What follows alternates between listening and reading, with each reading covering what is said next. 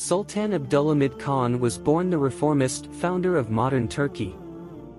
Sultan ruled Ottoman Empire strong for 33 years. One of the global icons of Muslim Ummah in modern era, seen as one of the caliphs who tried to return caliphate to Islamic roots.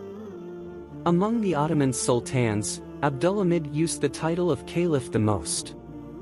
He encouraged Islamic identity, telling Muslims living under European powers to unite into one polity. He attempted to expand Islam by sending religious teachers as far away as South Africa and Japan.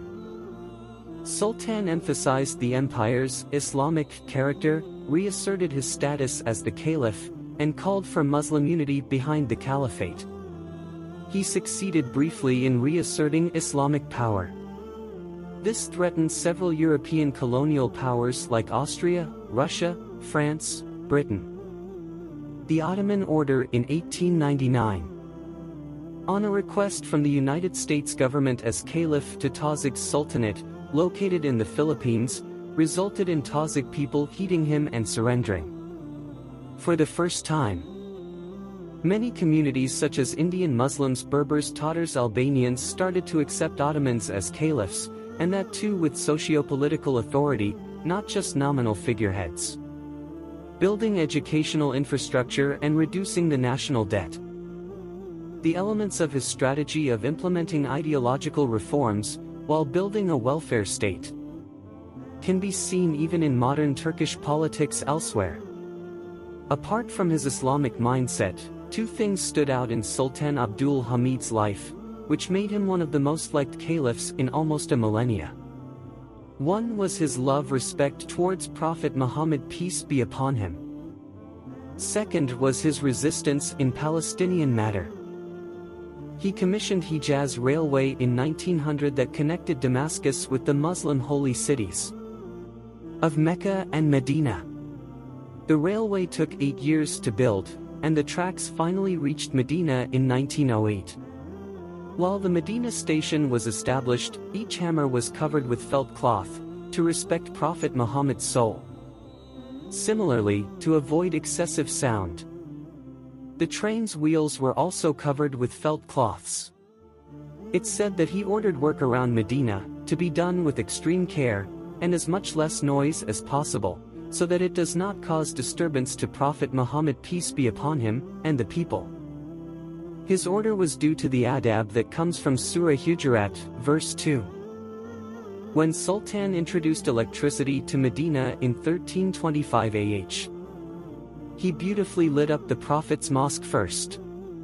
He had such adab that he placed electricity in Medina before his own palace in Istanbul.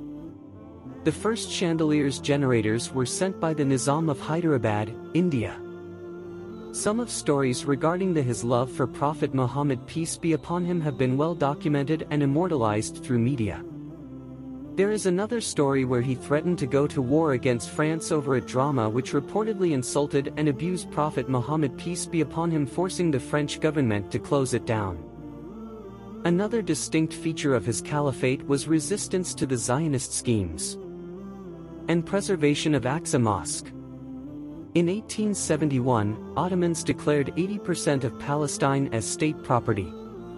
After his ascension, Sultan increased preventive measures against the Jewish settlement in Palestine. In 1883, he restricted sale of Palestinian lands, decided to take strategic territory himself. In 1900, Sultan restricted Jews' stay in Palestinian territory to 30 days.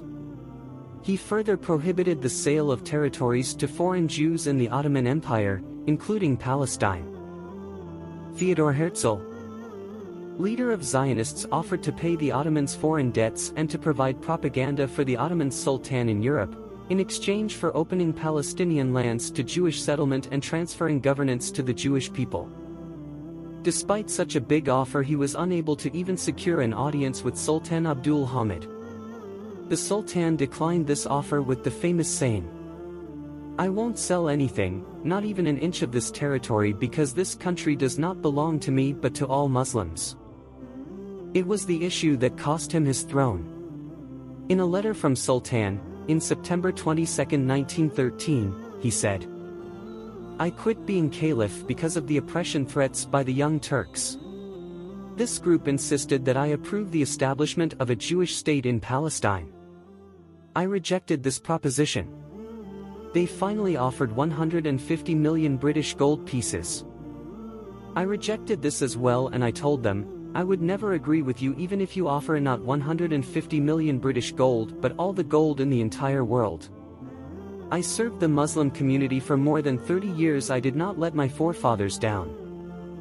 Following my final response, they agreed on my dethronement and sent me to Thessaloniki. I pray to God, I did not accept to establish a new state on Palestinian lands on the Ottoman state and the Islamic community. Sultan's life was similar in some aspects to Tipu Shahid, both pious Muslims. Intelligent, brilliant-minded rulers who ruled a difficult time yet left an immortal mark on history. Both were undone mainly due to internal politics, treachery of some Muslims rather than foreign powers. Both great patrons of art, promoters of education and infrastructure, and Muslim identity. Focused on welfare state and tried to arrest the slide but failed and paid price, one with deposition and one with shahada. Leaving people to wonder what if. Sultan Abdul Hamid, however, was fighting bigger battles on a much larger level. He was the upholder of 1,400 years old tradition of Muslim rule, and last symbol of unified Muslim power. His removal ended a vital Muslim concept, which has not returned despite 120 years of efforts. He passed away on February 10, 1918. For the Muslims all around the world, he is a key reason for the nostalgia and respect towards the Ottoman Caliphate and the last one to genuinely attempt to unify the Muslim Ummah. May his soul rest in peace and may his sins be forgiven.